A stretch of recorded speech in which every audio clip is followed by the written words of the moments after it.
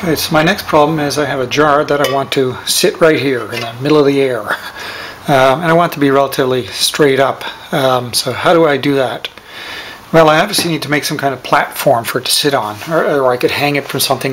But the way I seem to be gravitating towards after trying lots of things is to make a table that it can sit on.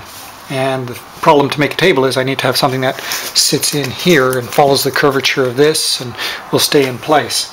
So what I started out with doing is, if you've ever heard of a French curve, it's a drafting tool, and what allows you to do, it's a flexible piece of material that allows you to create any kind of curve. Well, here's a clothes hanger that I stretched out earlier, and what I did was I made the clothes hanger follow the curve of the bowl. Now, having done that, I was able to, using some thick cardboard,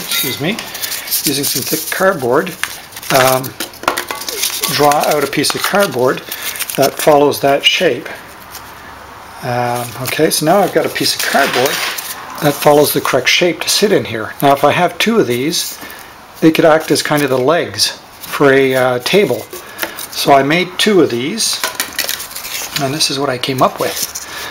Here's one of them, here's the other one, and then I made the platform, estimating this correct size, and now it just sits in just like that, and the bowl can sit right there, provided I keep my hand here.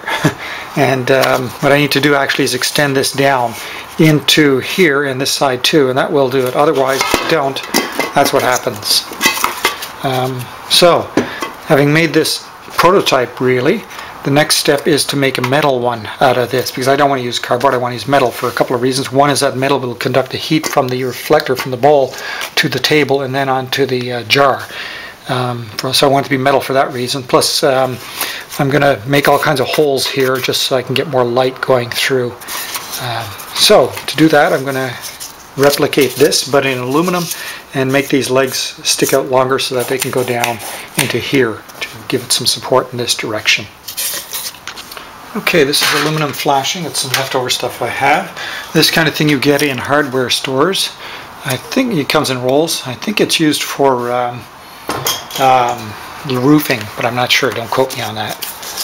So I've taken apart my prototype here so that I can trace it down on the flashing.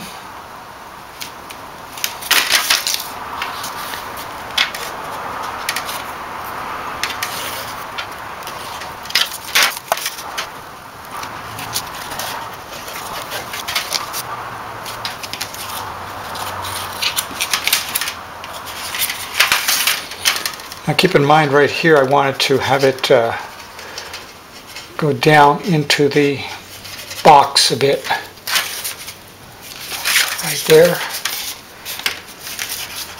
Made a little trace on here as to the angle I want.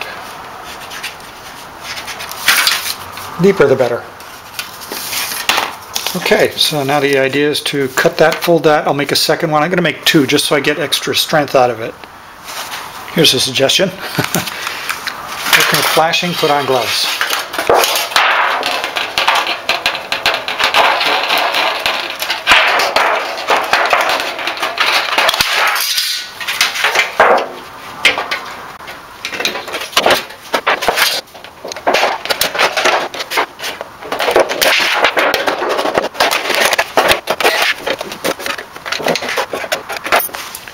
Okay, so there's the flashing all cut out. Just going to straighten it out. It's pretty flexible stuff. That's why I want to have two, one inside the other. It's very flexible.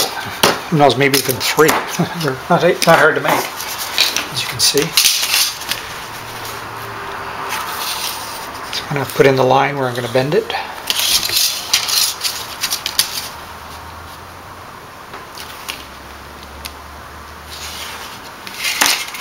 Go. Bending it is simple enough. Put it on a table edge, line up your line with the edge of the table, and down you go.